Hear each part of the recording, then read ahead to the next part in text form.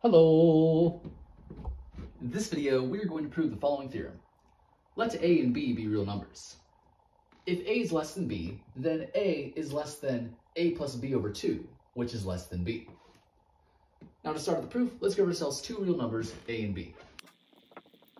And from here, we want to prove if this is true, then this is true. So to prove that, let's suppose that A is less than B.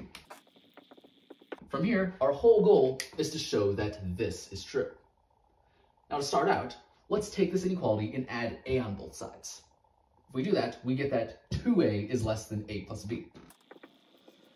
Similarly, we can take this inequality and add B on both sides. If we do that, we get that A plus B is less than 2B.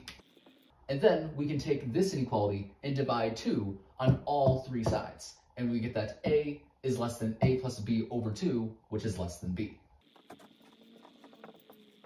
So what we've shown here is, under the assumption that this is true, we have that this is true.